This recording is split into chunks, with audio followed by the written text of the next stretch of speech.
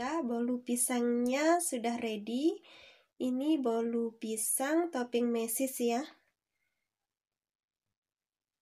Oke, selamat mencoba. Semoga bermanfaat. Wassalamualaikum warahmatullahi wabarakatuh.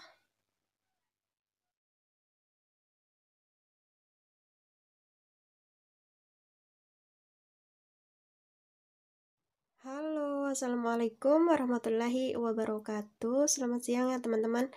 Hari ini aku mau buat bolu pisang. Yang mana bolu pisang ini tanpa telur teman-teman. Nah, apa aja bahannya? Yuk kita lihat ya. Ini margarin cair sekitar 100 ml ya. Margarin cair yang udah dicairin. Ini baking powder 1 sendok teh dan garam 1 sendok teh ya. Dan 3 biji pisang yang sudah matang banget ya. Dan ini 10 sendok makan tepung terigu teman-teman. 10 sendok penuh kayak gitu ya. Oke. Dan ini adalah susu full cream.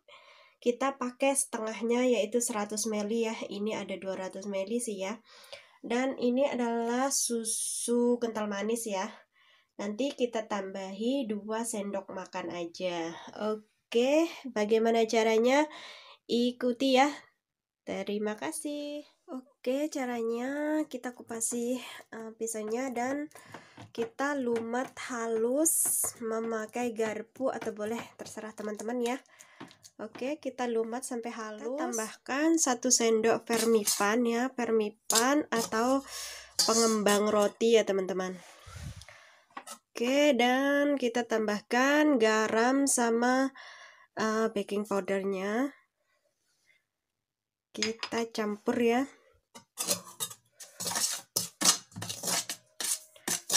Oke, setelah itu tambahkan susu full cream. Ini aku pakai setengah yaitu 100 ml ya. Dan kita campur sampai rata.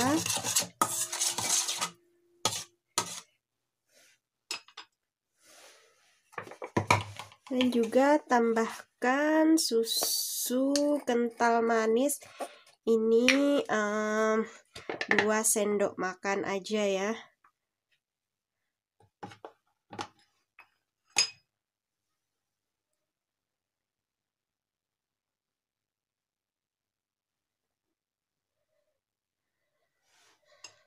Aku pakai gula merah ya teman-teman. Tambahi gula merah sekitar 150 gram ya. Kita campur aduk dan terakhir tambahkan gula. Nah, tergantung teman-teman ya, kalau mau manis, kalau mau enggak bisa ditambahi gulanya ya.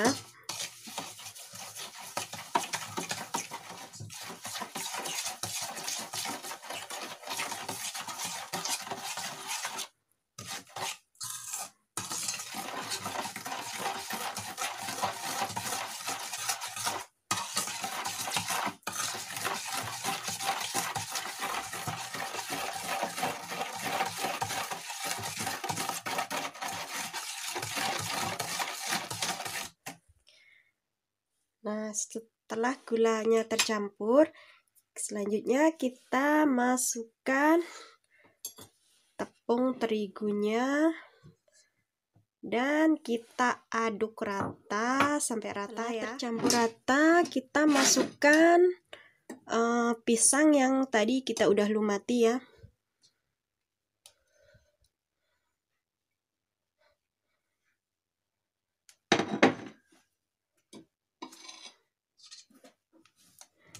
Dan kita campur aduk lagi.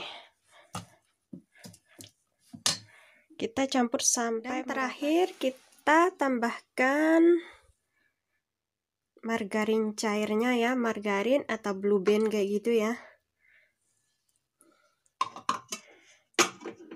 Dan kita campur rata kembali. Oke, kita uleni kita kasih sedikit margarin ya, blue band itu rice cookernya, biar nanti nggak lengket ya. Oke, adonannya sempurna ya, seperti ini, nggak kental, nggak encer kayak gitu. Aku memakai rice cooker ya teman-teman, nggak memakai ya, open atau dikukus. Ini boleh dikukus, boleh di open, terserah kalian ya, tapi aku pakai rice cooker aja. Oke, kita tuang, dan selanjutnya kita open pakai rice cooker ya teman-teman. Kita buat selama 40 menit, maka dia matang. Oke, sudah siap, dan terakhir kita hiasi dengan meses ya teman-teman. Terserah ya, selera masing-masing ya, tapi aku mau hiasi dengan meses biar cantik dan enak. Oke, setelah itu kita tutup lagi 1 menit.